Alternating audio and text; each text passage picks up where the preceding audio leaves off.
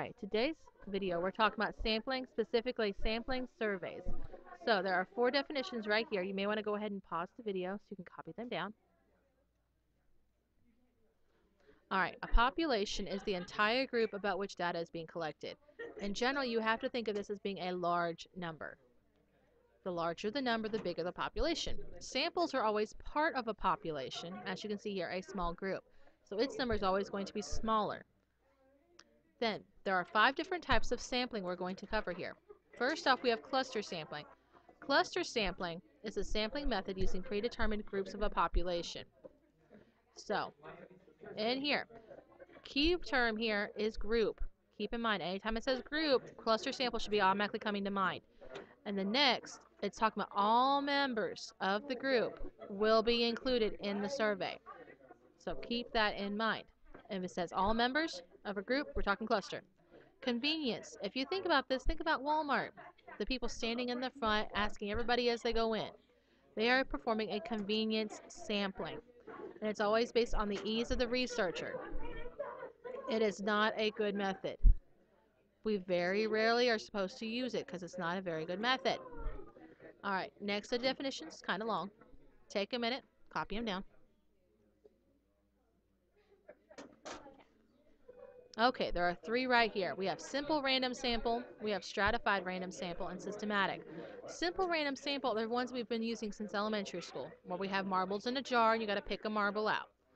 So we know how to do simple random. Stratified random is kind of like cluster and kind of like simple random put together. Stratified random sample is we are being grouped, we are grouping again, by their characteristics. The main thing that differs this one between clustering is that we are choosing members of each group are being chosen. So that's important in keeping this one different from the other. Systematic. You think about this one when you have every so many people. So we have each person is assigned a number. So that's pretty important here. And the members of the sample are chosen at set intervals. That is the part that makes this systematic. Next up, we have a couple examples.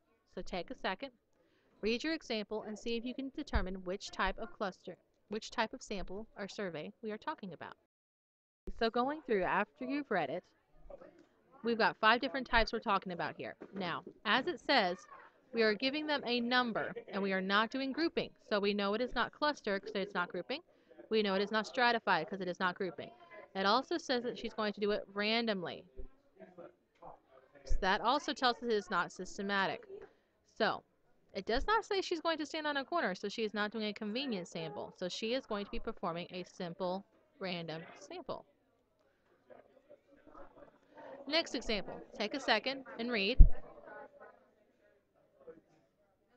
Okay, the candidate wants to go through and create a cluster sample. So if you think about a cluster sample, he wants to go through, he wants to group them and then choose all members of a group. So for his method, the best method he could do would be to first group people into his groups, and then secondly, choose groups until he has 1,000 people. Would be the best method for him to use to do a cluster method for this sample. Let's see, we also have a couple more, but if you can do these, you will be perfectly fine.